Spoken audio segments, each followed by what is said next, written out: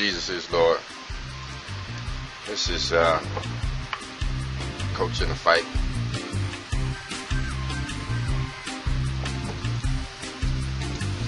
Coming to you on a non-Sabbath day show. The calendar says 0412-2015. We're looking here to start I don't know if they call them blogs or vlogs, or I don't even know if this fits in the category of what we are attempting to do.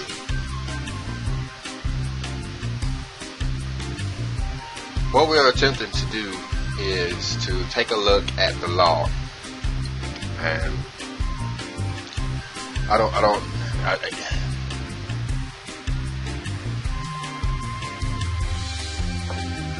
I'm not going to say that we're looking to decide if we should follow the law or not. You might have missed that episode. Or do we need to do that episode? Let's go ahead and do that episode. Redo it. Or do it.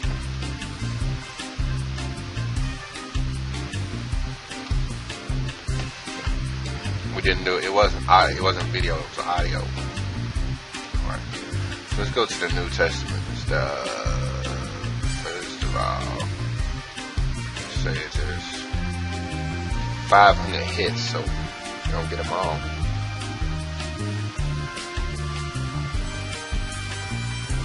We'll start at the back though.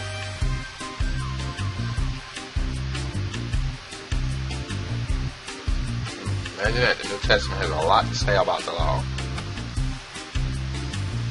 Whosoever committeth sin transgresseth the law, for sin is a transgression of the law. So there's a definition of the law. I have to thank my wife for that one, because she pointed that one out to me.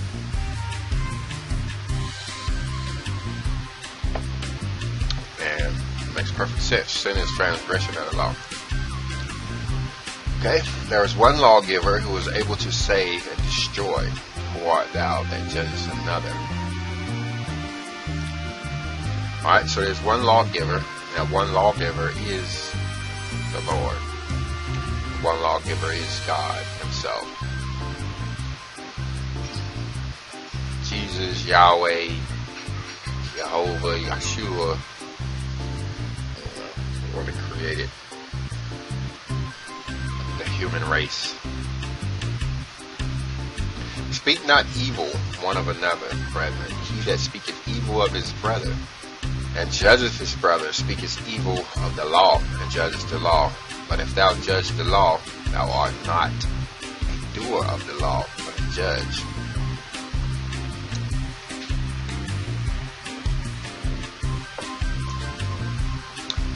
That one may need to come back to that one. A lot going on in that verse. So speak ye and do so, as they shall be judged by the law of liberty.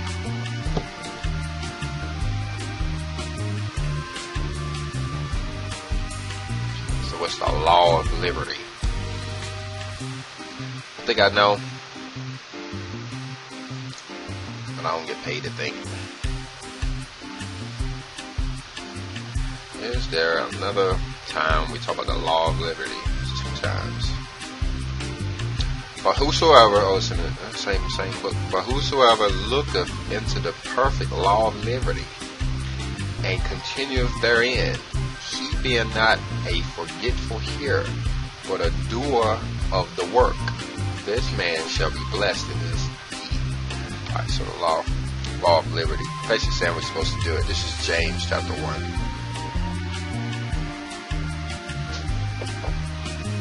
So, you say, well, what's the argument? You know, some of us are looking at this and we're like, there's no need to discuss it. Why are we discussing whether or not we should be following the law? But I'm afraid to say you are in the minority, my friend. The rest of us, we're like, should we be doing it at all? According to what we're reading so far, shit. We're looking at all of the times when the law is written. This is kind of where this started from.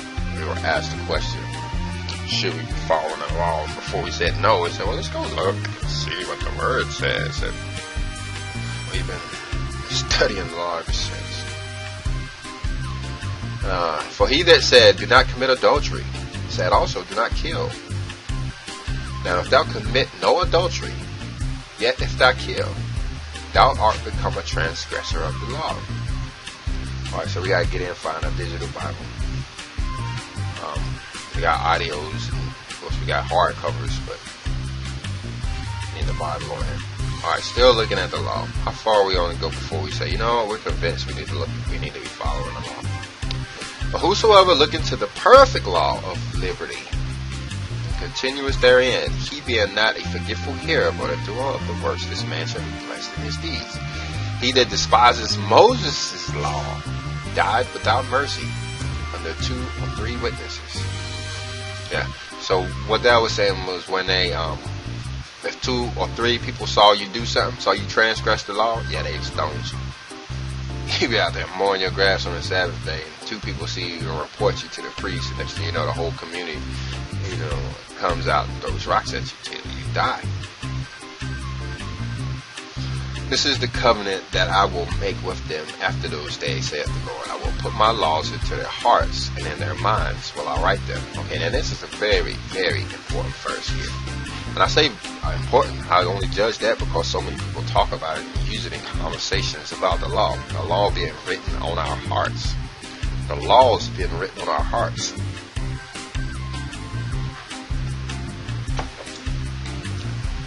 Let's look up. I had a question the other day.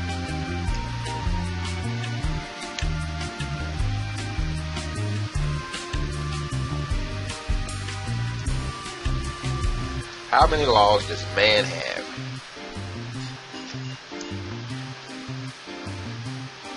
Does it matter how many laws there are?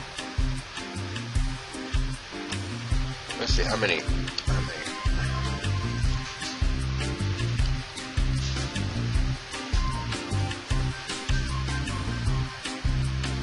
If you look just in tax law, they ain't saying. Imagine how many manslaws there are.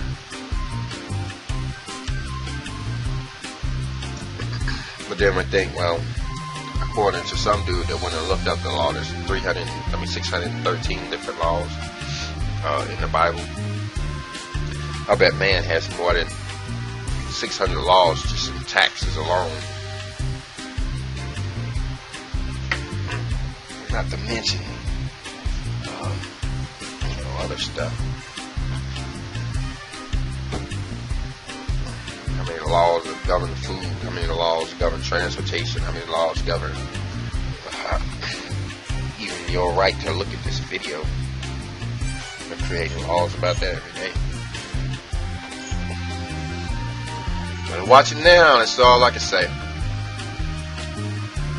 Alright, so what we're doing is we're looking at times that the word law is written. There's 629 hits. Let me blow this up. Maybe you guys are having a hard time seeing it. I'll go up to at least 150%. Alright, so there's 529 hits, and we've started at the back. You see them over here on the right. There's 1 in 1 John, 8 in James, Hebrews, Titus. We can come all the way back and see what Jesus said about the law. And of course, at the end.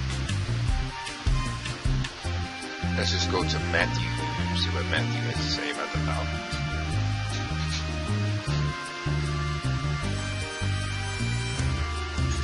You say, well, why would we go to Matthew? Well, it's all about the gospel.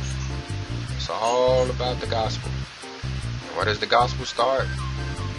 Matthew.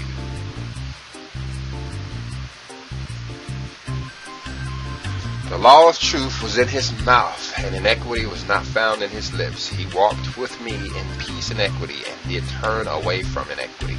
Oh, that's Malachi. I'm going to say that. I don't sound like Matthew, but there you go. Think not that I am come to destroy the law or the prophets. I am not come to destroy, but to fulfill. And see, that's what we got to understand, that he didn't take the law away. Talking about, you know, our Lord and Savior Jesus Christ did not take the law away. He didn't come to change anything. He didn't change. God didn't make a mistake and say, oh, you know, I don't like the way this is working, so I'm just going to change, you know. No, that's not true. It was all part of the plan. And, you know what I'm saying? You want to say, well, what plan?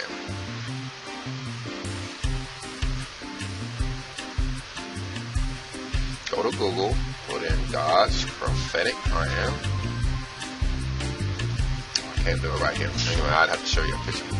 Oh, well, maybe we can do it here. I don't want to get into showing no images. I don't want to show no pictures of that. Things have angels on them and all kinds of stuff. But go ahead and look for God's prophetic plan. I'll show you what it looks like on mine.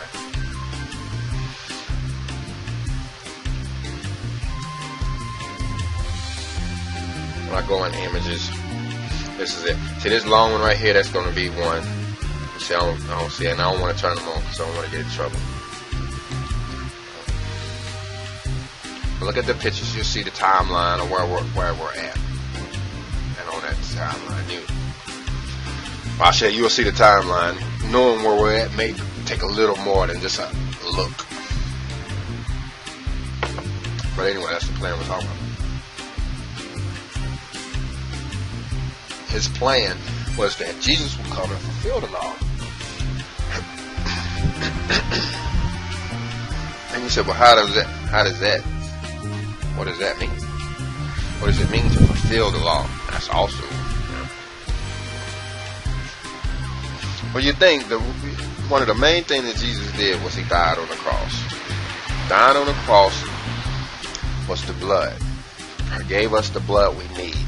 Before that, we had to have goats. There's no forgiveness of sin without blood. They use goats and they use sheep. There's no forgiveness of sin without blood. You had to have blood in order to get forgiven of sin. And that was then, and that is now, and it'll be forevermore. Period. That's why he tells you don't drink the blood, don't eat the blood. He said when you kill an animal, you pour the blood out like water. If you're deer hunting and you shoot an animal, you go and you cover that blood up with dirt. Sand. Cover it up. Blood is important. Blood is life. You have respect for blood at all times.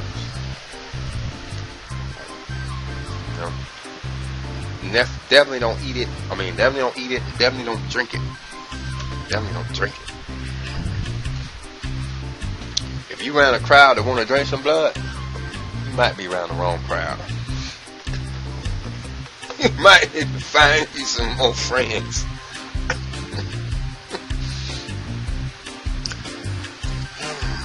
Okay, let's look at the next one. For verily I say unto you, till heaven and earth pass, one jot or one tittle shall in no wise pass from the law, till all is fulfilled. Now, see,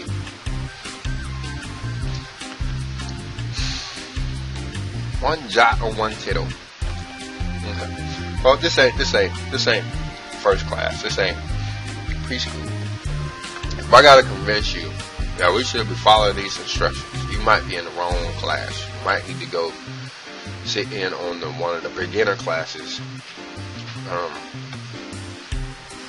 Because this one ain't.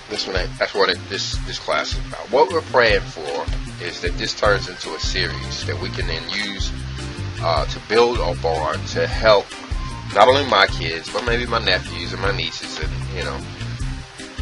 maybe friends. I got a lot of friends that I love a lot. And I'd love to see them on that other side with me, not burnt up in the fire. So if we can get something out of it, that's what we pray for. There's something to come out of it. Thought about writing a book, but frankly, I don't know if we have enough time for a book. We got writing, editing, getting something to do this, get somebody to publish it. All that takes time. Hit the shelf, get printed, hit the shelf, sold, bookstores, people buying it, reading it. That's years. I don't think we got that long. The planet may be around that long, but we need to know. We need to know about this law now. It's time to stop playing. We need to know about it now. right now. We need another verse. Let's jump on right here. 10. What does 10 say? For I am come to set a man at variance against his father, and that the daughter against her mother, and daughter-in-law against the mother-in-law. For all prophets and the law prophesied until John. But when the Pharisees saw it, they said unto him, Behold, thy disciples do that which is not lawful to do up on the Sabbath day. I'll be good to read the next one, but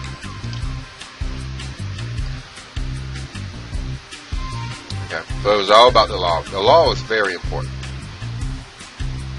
It's basically instructions for how to live. If you want to know how to get instructions for how to live, you just want the short version, read the book of Leviticus. Read the book of Leviticus. Understand the book of Leviticus. Let me take that word read out, because you read it a lot. Most folk won't make it past the first chapter. You don't believe me? If you've never read it, don't believe it, pick it up, read it. Matter of fact, let's take a look at it. Let's take a listen to it. We was just listening to it and closed it down. We're gonna listen to that. Let me just show you what I mean by you won't get past the first chapter. But you have to get past the first chapter. The way the Lord wrote the Bible, man wrote it, yeah, I know, but he inspired it, every word. Man can't really, I don't believe man was capable of doing that, because Moses didn't understand what he was writing. No idea. He was just writing what he was told. I mean, he understood a lot more than we do, don't get me wrong. He didn't understand.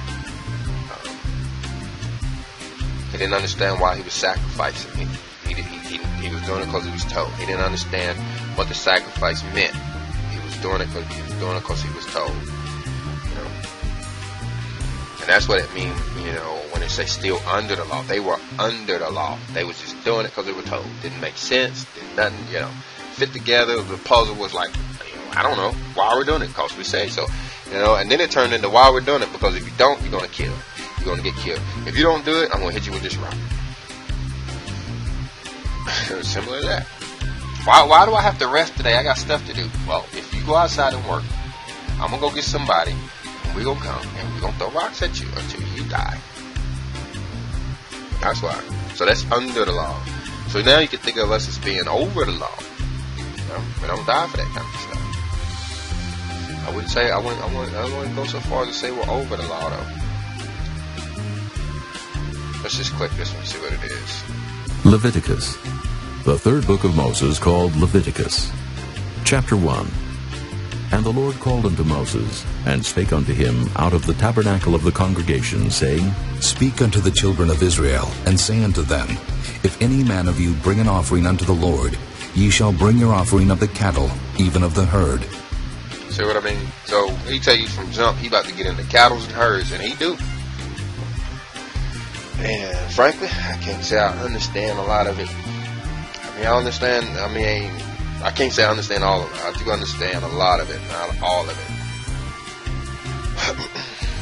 That's why we have a high priest to get those things right for us. That's another thing Jesus did. That's what he means by fulfilling the law. We ain't got to do all of that stuff. Let me take that back. Let me not speak too quick. Can we edit that out? I don't mean to say that. I don't know if it's true or not, and therefore I'm not going to state it. We don't need to do it. I know one thing, we ain't been doing it, and we ain't died. I do know that. Alright. So, there's a lot of people who looked up and studied the law. If you go and put in Mosaic laws, or better yet, Law 613, or Law 613.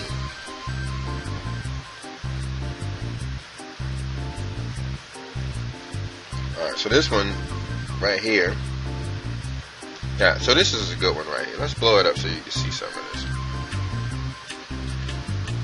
Talking about the law here. This is Jewfact.org 613 HTML.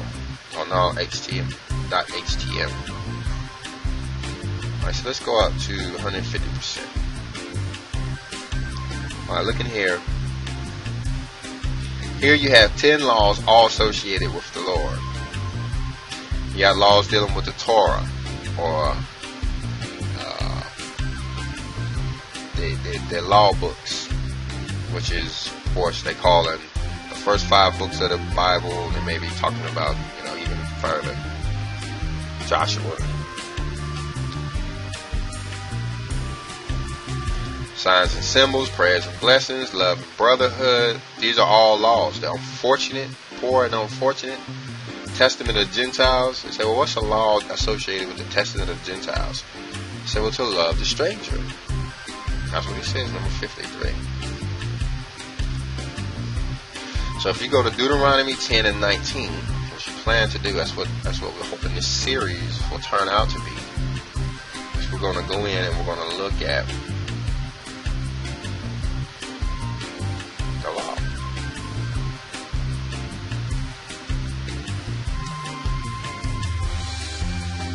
So he come in and said, love ye therefore the stranger, for ye were strangers in the land of Egypt. And see, they're calling that a law. He said that 613. Now, I've gone through these and skimmed them. I can see where I get a lot of them, but look at this. Forbidden sexual relations. Look at all the laws on sexual relations.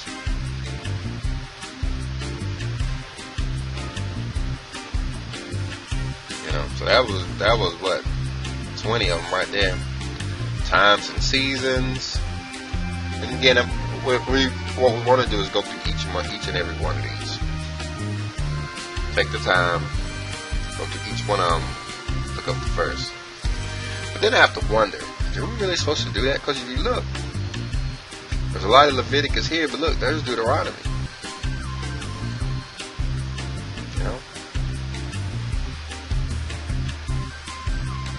There's a lot of Genesis in here. There's a lot of Exodus laws in here. Laws written from Exodus. It should be all Leviticus. The way I understand it, it should be all Leviticus. The way I understand it, you shouldn't be looking for laws nowhere else but Leviticus, and maybe until you get to the New Testament, where Jesus, added a couple. Right? So, well, what couple did he add? Of course, he added. Love the neighbor as herself and love God.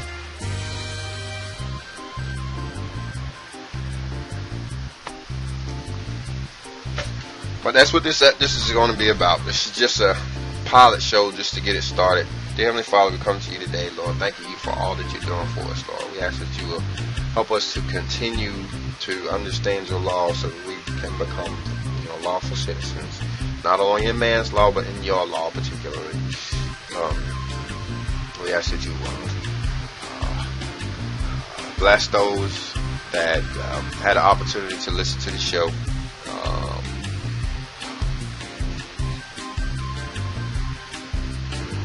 We ask you to continue to watch over us. In Jesus' name we pray.